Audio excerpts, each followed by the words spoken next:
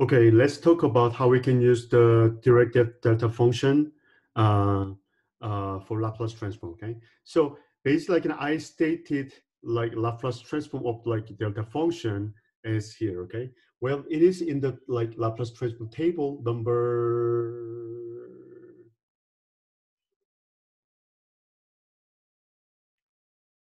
17. Okay, it is number 17.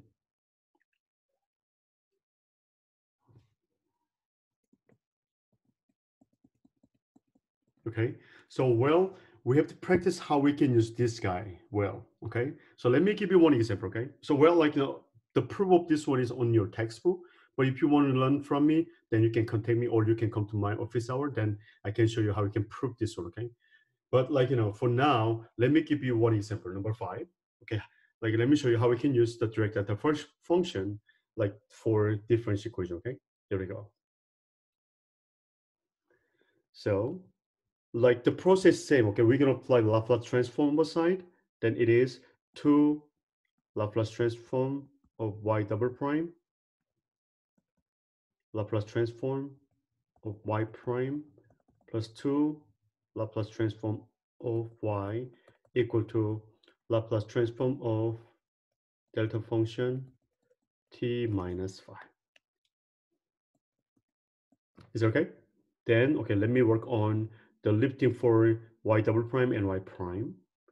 And this is 2 times s squared y minus s y0 minus y prime 0 and plus s ys minus y0 and plus 2 ys and this guy from table number 17.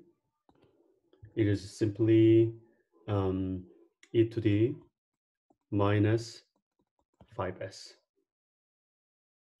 Is that clear so far?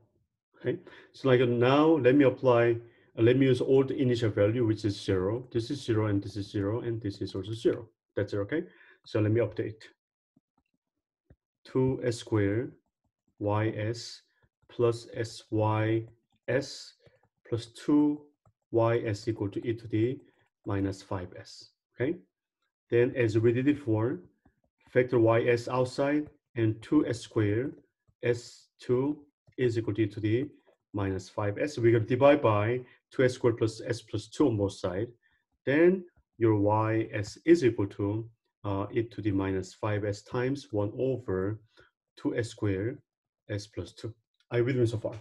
Okay. Now next step is we're going to apply the inverse Laplace transform. Okay, let me do it. Okay.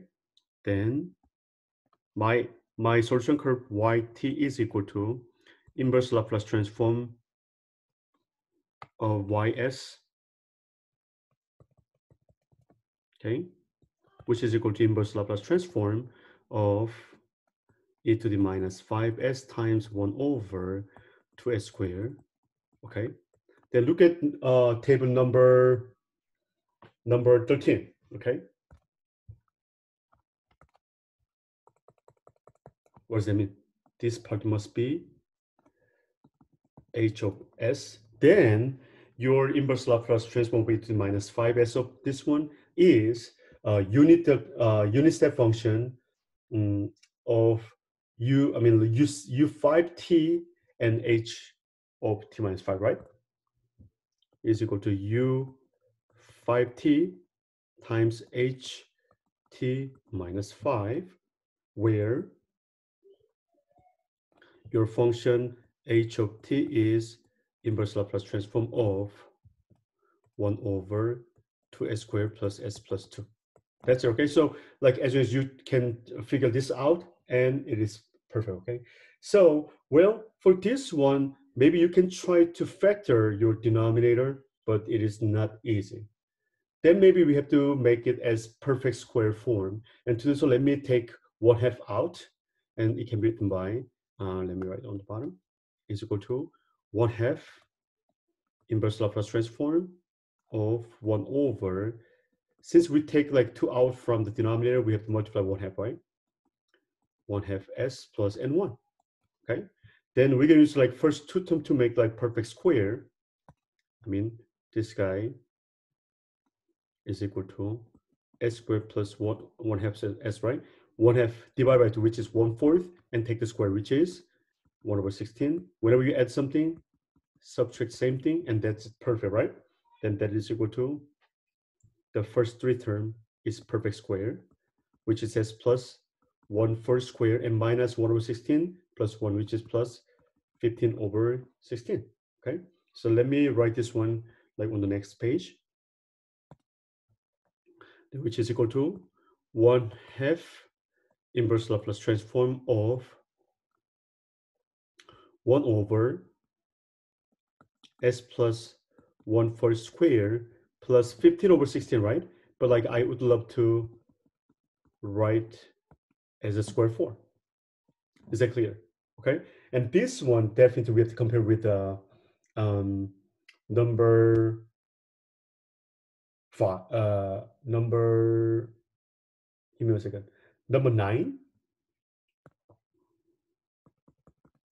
Okay, so let me write number 9. Okay, let's start here, which is Laplace transform of e to the at sine bt is equal to b over s minus a squared plus b squared. Okay, so like my a is negative 1/4, okay, which is e to the negative 1/4, right? 1/4 t. But another part is like you have to match with this guy and this guy. Okay, I'm talking about this guy, right? Then you must have that guy here. But whenever you do like this way, then you must multiply something reciprocal.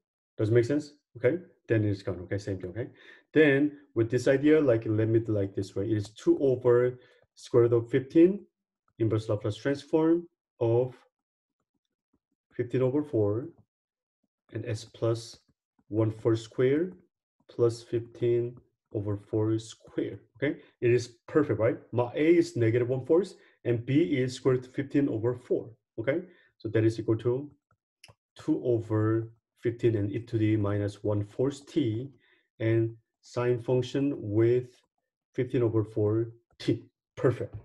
Doesn't make sense. Okay, so now we are not done yet. Okay, with this one, that is my h of t, but we need h of t minus 5. Okay, so here we go.